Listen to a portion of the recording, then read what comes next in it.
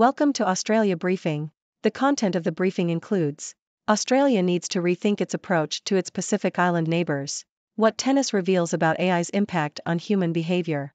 Japan's nominal GDP outgrows China's for first time in 46 years. Just doing his job, Australia PM makes firmest call yet for Assange's freedom. Haris Rauf's central contract terminated by Pakistan Cricket Board. Australia needs to rethink its approach to its Pacific Island neighbours. Economist. China's growing influence in the Pacific Islands is causing concern for Australia. China has been wooing Pacific leaders with infrastructure and investment, and has been successful in gaining political influence in countries such as the Solomon Islands, Kiribati, and Nauru. Australia is worried about China securing resources, buying political influence, and seeking military access in the region. However, Australia's response has been criticised for being heavy-handed, and its concerns may be overblown. Australia's aid to the Pacific Islands still far surpasses that of China, and it offers education opportunities, technical assistance, and sports diplomacy, which China lacks. To counter China, Australia should broaden its horizons and focus on the island state's priorities, such as development and climate change. What tennis reveals about AI's impact on human behavior. Economist. Behavioral economist David Almog has examined the effect of the Hawkeye ball tracking system on tennis umpires' decision-making. The system, which is used at most elite tournaments, has led to human officials making 8% fewer mistakes, according to Almog and his colleagues. However, they found the introduction of the AI technology caused officials to call serves that were out, in. Almog suggested the findings could be applied to other fields, such as medicine, as algorithms increasingly overrule human judgment. Japan's nominal GDP outgrows China's for first time in 46 years. Nikkei Asia. Japan's nominal GDP growth rate surpassed that of China for the first time since 1977, according to preliminary 2023 GDP figures released by Japan's Cabinet Office. Japan's economy showed nominal growth of 5.7%, while China's grew by 4.6%. This reversal occurred as Japan is starting to turn inflationary, while China is experiencing deflationary pressure.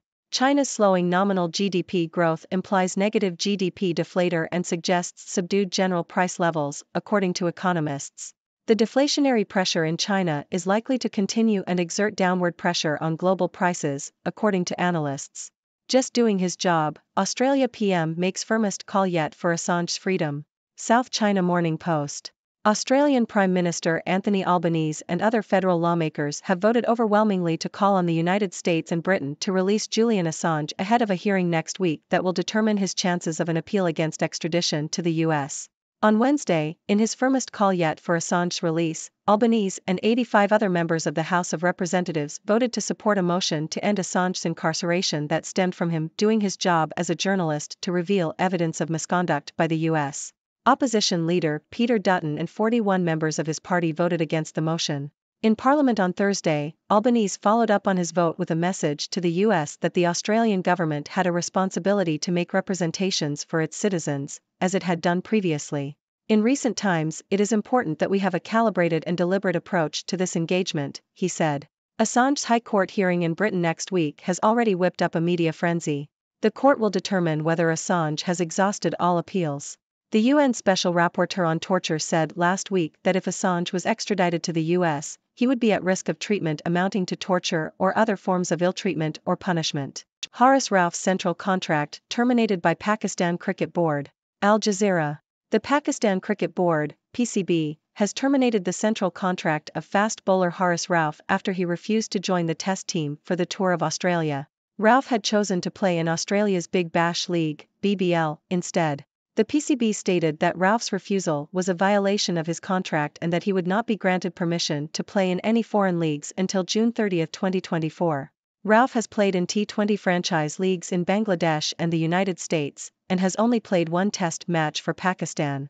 The PCB allowed Rauf to make a limited appearance in the BBL before joining the national squad for a T20 series against New Zealand. Rauf's selection for the New Zealand series was part of the build-up to the 2024 T20 World Cup. Pakistan's next matches include a 4-game T20 series against England and the 2024 T20 World Cup. Fighting talk and more missiles, is it war for Kim Jong-un? The Sydney Morning Herald. North Korea's leader Kim Jong-un has recently ramped up his threats and missile tests, causing concern among experts who fear that his next step may be actual conflict. Kim has abandoned his family's long-stated goal of peaceful unification with South Korea and has declared South Korea a primary foe and invariable principal enemy. Some experts believe that Kim may have made a strategic decision to go to war, which would be the most dangerous situation on the Korean peninsula since 1950. However, others believe that Kim's recent actions are reversible and that he may be trying to goad the South Korean government into retaliating. The situation on the Korean peninsula is tense, and any provocation could escalate quickly. When the British car industry got it right. Telegraph. The Austin and Morris 1100-1300, also known as the ADO 16, celebrated its 50th anniversary this year since the last vehicle rolled off the production line. The car was a major success, becoming the UK's best-selling car from 1964 to 1971, except for 1967 when it was beaten by the Ford Cortina. The car was also popular in other countries such as the United States, Canada, New Zealand, Italy, and France. Nearly 1,300 of the cars can still be seen on the UK's roads. The vehicle was known for its good reputation, comfortable driving experience, and flexible seating system. However, it did suffer from issues with industrial relations, cost-cutting, and build quality towards the end of its production. Despite this, many owners still have a deep affection for the ADO 16 and continue to enjoy driving them. The 1100 Club offers support and advice for owners of the vehicle, which is known for its character and easy maintenance. China's Pan backs up world record in relays by winning 100 free at World Championships. Associated Press. Pan Zhanle of China won the men's 100-meter freestyle at the World Aquatics Championships in Doha, Qatar. Pan, who had previously set a world record in the swimming relays, finished with a time of 47.53 seconds to take gold. The silver medal went to Alessandro Maresi of Italy, while Nander Nemeth of Hungary won the bronze. Jenson Brooksby, an American tennis player, has his whereabouts suspension cut. He can play in March. Associated Press. Jenson Brooksby, an American tennis player, will have his doping suspension reduced from 18 months to 13 months, according to the International Tennis Integrity Agency, ITIA. The suspension will be backdated to the date of the third missed test. Brooksby's ban was originally set to end in January 2025. The ITIA and the World Anti-Doping Agency determined that Brooksby's degree of fault should be reassessed. The 23-year-old player said he was relieved to be able to return to the sport he loves after a nightmare 13 months. Why pets are eating as well as humans. BBC. The market for luxury pet food is growing as more dog and cat owners opt for human-grade pet food. In the US and Europe, new regulations mean that human-grade pet food must be manufactured according to the same standards as ready-to-eat human food products. Brands such as Tugs, Smalls, The Farmer's Dog and Elmit are offering nutrient-rich pet food that resembles human food. The pet food industry is relatively new. Earlier in the 20th century, pets were fed kitchen scraps. The industry grew following the launch of commercial pet food companies in the 1950s. A defining moment in the shift towards alternative pet food came in 2007 when a global recall of commercial pet food made owners more wary of the ingredients in pet food. Luxury pet food brands offer a range of specialized ingredients and diets, including raw feeding and gluten-free options. Brands are leveraging precise positioning to appeal to pet owners who want the best for their pets, with terms such as human-grade, natural, grain-free and holistic. Julian Assange, Australia wants WikiLeaks founder back home. Deutsche Welle. Australian Prime Minister Anthony Albanese has called for the release of Julian Assange from legal pursuit by US and UK authorities. Assange, the founder of WikiLeaks, is currently being held in London and facing extradition to the US on charges of espionage. The Australian Parliament passed a motion on Wednesday calling for Assange to be returned to Australia. Assange's brother has warned that if extradited to the US, he will be cut off from his family and face a horrific prison system. Assange is accused of publishing classified documents that revealed US secrets about the wars in Iraq and Afghanistan. The two dates Albanese has to decide: his wedding and the election. The Sydney Morning Herald. Australian Prime Minister Anthony Albanese has announced his engagement to Jodie Hayden, and the news has been met with overwhelming positivity in Parliament. The announcement has given a boost to Albanese and his Labour Party, who have been struggling in the polls.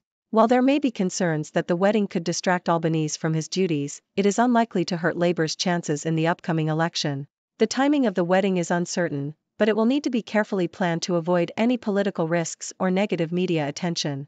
Well, my dear viewers, it seems like we have quite a mixed bag of news today. From Australia's concerns over China's influence in the Pacific Islands to the impact of AI on human behavior in tennis, there's a lot to unpack. And let's not forget Japan's nominal GDP outgrowing China's for the first time in 46 years, calls for Julian Assange's freedom, the termination of a Pakistani cricketer's contract, the escalating tensions on the Korean peninsula, and even some news about luxury pet food.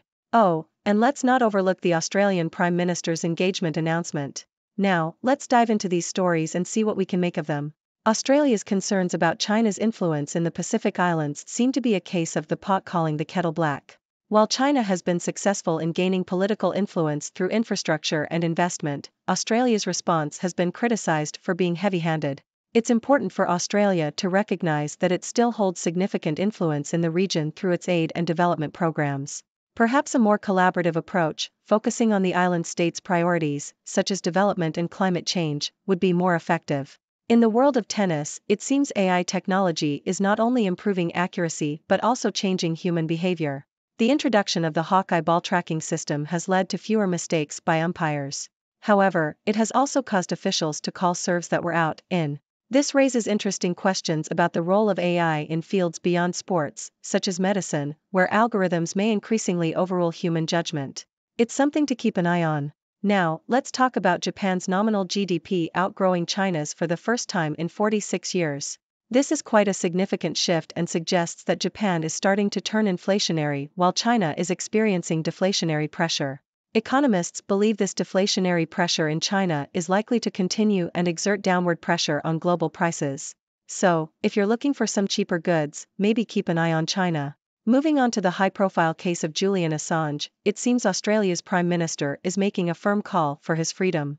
The Australian Parliament has voted overwhelmingly to call on the United States and Britain to release Assange, with the Prime Minister stating that Assange was simply doing his job as a journalist. Thank you for tuning in.